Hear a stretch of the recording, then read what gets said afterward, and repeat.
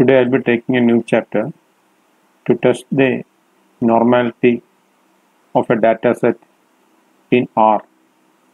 Previously I had taken how to do that using Excel. Today I will first demonstrate the same data in R. How to do the normal test in R. So this was the Excel file. This was the data or the age I had. This data I had used for the normal test in my previous video. So I'll just copy this, Control C. I'll go to R and I'll import this data to R. Okay, this is the R Studio. So I'm just importing.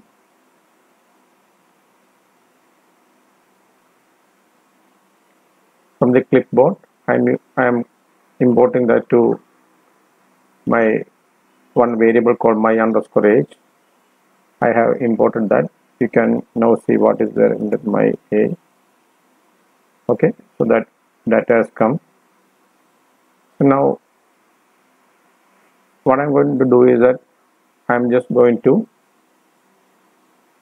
plot the histogram and see whether it is in the normal distribution. Okay, so I'll just try that. So this is a command for histogram. Okay, hist and then the variables for which you want to plot, and then other command, probability is true, and what is the headline of the plot, and x-axis what you have to show in the below the graph, all these things. So just you can see, so histogram, that's a heading, distribution, and the density plot. Okay, so you can see, as you have seen in my previous video, this is a normal distribution. You can put a graph or a line over that. So this is a normal distribution. So after this, it is just a one line to show, or one command to see whether this is a normal distribution. So this is a command for that. Shapiro.test, and you are giving the argument, just one argument. What is the data? Just type enter. So you get the same values that we got in the Excel file. So here W or test statistic is a 0.97. As you remember, from this we went to the p-value and then took p-value table and took the p-value. So here the p-value is 0.9216. This is a large p-value. So we go with the null hypothesis and say this is normal distributed. This is how you do it in the R. Hope this is clear. So I think I took about 15 minutes to explain that to you in Excel, but here in just one command. Okay, just one command was enough. So that command was Shapiro.test and give the variables, it will come. Okay, so that's the beauty of using R and doing it. So, and there are a lot of data already loaded in the R. You can see data and just type enter. You can see that there are different types of data sets that already loaded in R. Suppose you want to know something, cars. What is in the car? Just put question mark, cars. Okay, so it will show you what is it. Okay, this is the thing.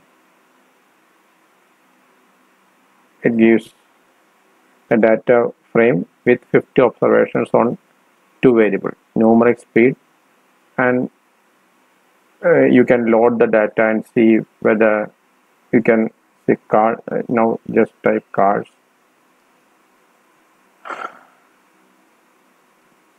Okay, so it's showing the, so it is having 50 observations. Okay, what are the 50 observations? Speed and distance. So numeric speed and numeric stopping distance. Okay, distance. So you can see one column or cars dollar speed. So it will show you that one column of cars. Just type dollar, then it will show you what are other headers. What are the headers? Then it will show automatically. Just type. Now let us see whether this is normal distributed. Okay, the distance. The distance of this data set is, or data frame, the distance column is normal distributed. Okay, so first we'll plot the graph and see whether it is normal distributed. So just change the value here, cars dollar this.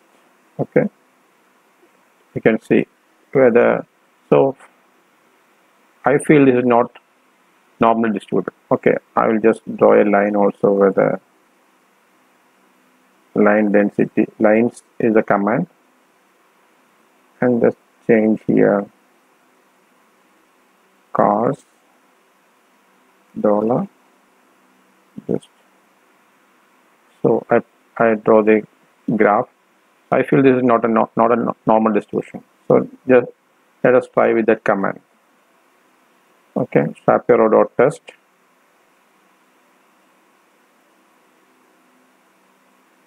Cars dollar dist. So what value it give? It gave p-value of 0.03. Okay, this is much less than 0.05. Alpha value 0.05. This is less than alpha. So we say it is not normal distributed. We can say it is not normal distributed. So we can just try the other one, dist and speed. Let us try whether the speed is normal distributed or not. Okay, so speed dollar speed. Okay, I feel this is normal distributed. Okay, we will just put a line on that, and then we will do our test speed. Yeah, the p-value is higher than 0.05, so or 0.01. So p-value is higher, so we say it is normal distributed. It is more or less normal distributed. So this is the method how to do that. In I will show one more example. There is another data set, tooth growth. Okay, so tooth growth. If you want to know what is the tooth growth, type question mark and then tooth growth. Then to show you the example. So the effect of vitamin C on tooth growth in guinea pigs. So it has got 3 variables. Length, that is a numeric. So always you should play with all the numeric value. Okay. So let us draw the normal distribution histogram for the tooth growth, length distribution. Okay, tooth growth, and column header name is, it will come automatically. Okay, just, and then I'll draw the line also.